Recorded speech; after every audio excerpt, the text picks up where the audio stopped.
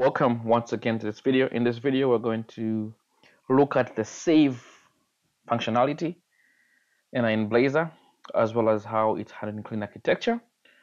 So we'll focus most of our attention on the Blazor, but just to add the functionality. So we had the interface, which had given us a contract, which says you need to add a sink, add a customer. Then we said that we need to use this in our infrastructure project. So in our infrastructure project, we had the customer repository and we had not yet implemented it. So for us to implement this, we're going to call the context, because that's what we write, context, and the class is customers, and you want to add in a customer. Then you would want to await. In order for you to affect the changes, then you need to say save changes. So this will enable you to add the customer.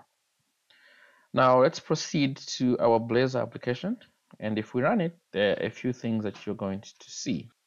So you will see that in out of the box in your Blazor app, you're going to have this Outlook, which will change. So this side here, where you have home, count, and weather, this is the nav menu. And this, where there's counter, these are just components. So weather is a component, counter is a component, and I will talk about it better on. But what I'll do is I'll remove the nav menu, or remove the about there. We'll go to our main layout. See that we have components. The nav menu there is a component, which is here. I don't want to have that there, so you can comment that out. And we have that about, which I said I'm going to get rid of as well, so I'll just comment it out. Then we can say, okay, padding top, maybe let's make that 5. Render the body. So here we are. These are the counters which I showed you. There was the one for counter, weather, and home. I'm just going to remove all of those. I'm going to start from scratch so that you understand how these components are built. So on pages, I'm going to add, right click, add eraser component, and I'll call this component, it'd be called add new customer, for instance. So we want this component to be able to route to it. So we add what we call a page page. So we say page. If you go to add new customer, then on this page, I would like to see. So you see there's a routable component we've added there. I'll just copy this and I'll run it one more time to see if that is working. You see when it runs, it says nothing is found because we've deleted everything. Let's go to the add new counter, and you see we have this.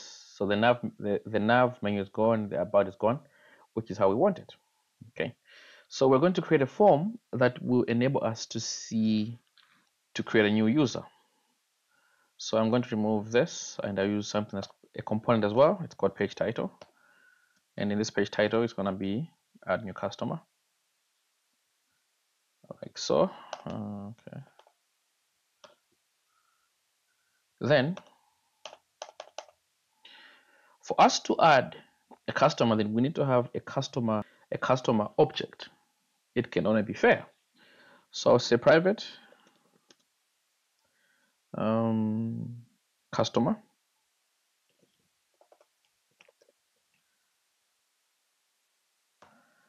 Now I'm bringing the domain index there. I know people might say you use your view model, but for simplicity, I'll just bring it there. So we'll say customer get and set. Get and set. It's a new customer. Since it's the new version of C#, we might as well remove the customer and just put the new there. And we'd like to get the parameters from the form which we're going to create, right?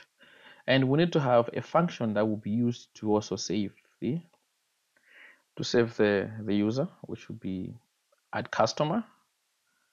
Obviously, we might not need these guys, but we're going to have that function. So whenever we call this function, we'd like to take whatever is in the customer in the form and add it to our database. So we need to come up with our form. So we'll create a div, and this div, the class will be raw. So I'm just using post of 5 there. Class should be raw, and let's try to justify our content to be on the center. All right. Then we're also going to have another div, which just to take half the page, the class will be column 6. Just get half the page. Then we're going to have our form. So there's the HTML form and there's the Blazor form. It's called edit form, like so. There's a feature called enhance, which saves us time because it does not re-render. So I'll set this to true. A very important feature. Set this to true. Enhance should be set to true. Right. A form should have a form name, and we'll call this form name add customer form. Then if the form is valid, then we're going to have onValid submit. OnValid submit, we'll just say call the function which is called add customer. We also want to know, and we also need to know what model we're using. So our model here is obviously the customer. Then we can add a heading to our form. Let's bring an H3, and this will be well, add new customer, like so. Then can bring in a div with a column of a div with a class. Let's just put a margin bottom 3. Then we're gonna have a label. The label will be for, we have the customer name, and the class will be form label. Form label. Okay, we can close that, and we can call this customer name. Then we're going to bring another Blazor built-in. It's got an input text. So it can be an input text, can be an input det, depending on what you have. So we're going to have an input text, like so. And then the text is going to have an ID, and the ID needs to be the same as the label, their name. Then it has what we call an onBind value. So what is it binding to? A bind value. In our case, it will bind to customer dot, you guessed it, name. So ID name, and you can give it a class of form control. There we go. Then I'll copy this div for the name. We have the name, we have the email, so customer email, this would be email address. We have the phone, customer phone. Do we have to put customer phone or just phone? We'll see. And this will be customer phone number. And then we need to have also another div that will be for the submit button. So a div that will have same class. Okay, we have the same class, margin bottom 3. Then within that we can have a button, and within the button we can have a class. It could be btn, and that btn primarily, and maybe just say shadow none. If that looks better, then we can say save. That will save. Then once we get that, remember we have our functionality in the customer repository, right? The iCustomer repository. So we would want to use that dependency, which is the repository, because we don't want to use the actual class.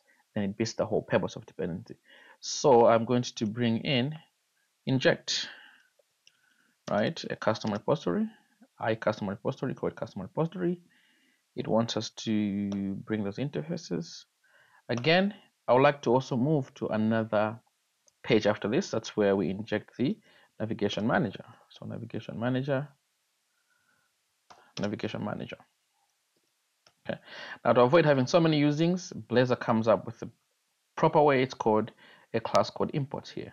So all things will be added. The imports, the using statements will be added there centrally. So let's go to the imports. Okay, for some reason I cannot go to imports. What's the issue? Get me to imports, please. There. Add it here. And if I go back to add new customer, you see the errors will have gone. So there we have it. Okay, sorry, not done yet. We need to say, for us to add, get me the customer repository. Then it has a functionality called add async, and it adds the customer. Can we await? Because it's an awaitable function. Then after that, I would like to navigate to the homepage. But the homepage is not yet done. Don't worry about that. So here we are. We have created a form. This form talks to the repository, which is in the application. In turn, it knows how to get the implementation. So I'll copy these guys and also run it. So once we're here, since the homepage has nothing, we'll go to the add new component and add new customer. There we have it. Put my name there. Email would be gmail.com, for instance, and I can put my number. Then I can save. Now, we don't have the homepage, so when it goes to the homepage, it'll give you an error. But we need to find out if we have been able to add. So I'll go to the customers table and I'll go to view data. And we'll see that the email I had put is there. So in this video, we're able to add a customer. In the next video, we're going to be able to view all the customers in this Blazor clean architecture approach. Thank you very much and see you in the next video.